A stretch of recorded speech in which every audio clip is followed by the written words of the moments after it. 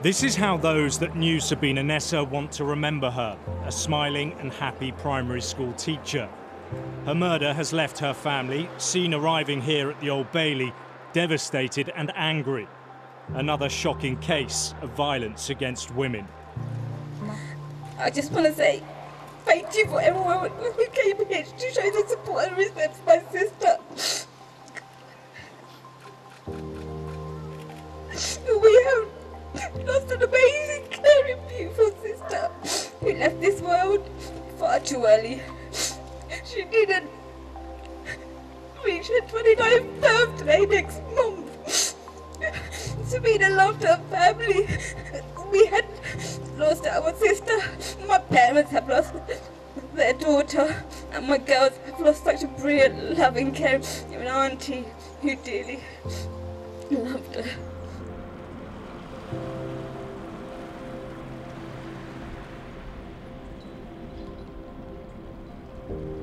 So my name is Jebina, I live in London and I'm a campaigner.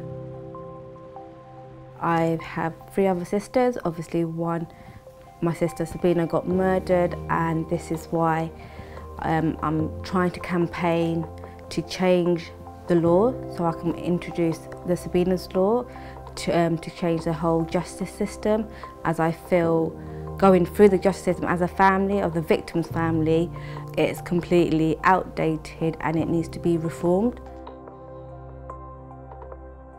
I feel like since my sister's murder, I've heard more and more stories come to light, and I feel like that's not right. And we all need to unite together as women and say enough is enough, because it has to stop. And there are so many other stories so many other cases that are happening that we don't know. So Sarah Everard, my sister's case, are just one of many that are happening. So we need to work together, unite together, and say enough is enough. You just push your glasses up as far as they'll go. Yeah. That's it. And then bring your face straight round to me, and you can have your chin down the center. So nice. Well done.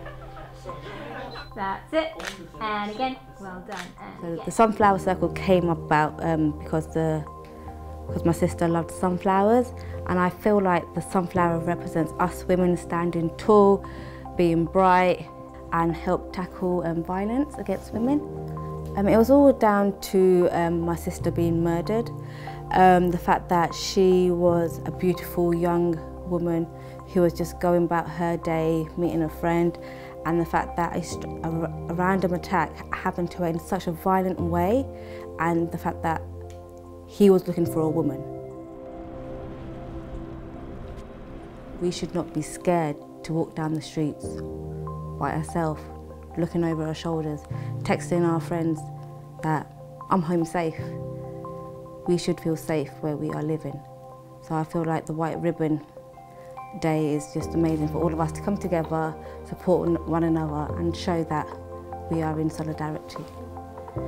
And I think we need the support of all the MPs to come together, unite together, and put a plan in process so attacks like my sister's attack doesn't happen again, because I don't want no family to go through what we went through, and the ordeal that we went through is not pleasant, to say the least.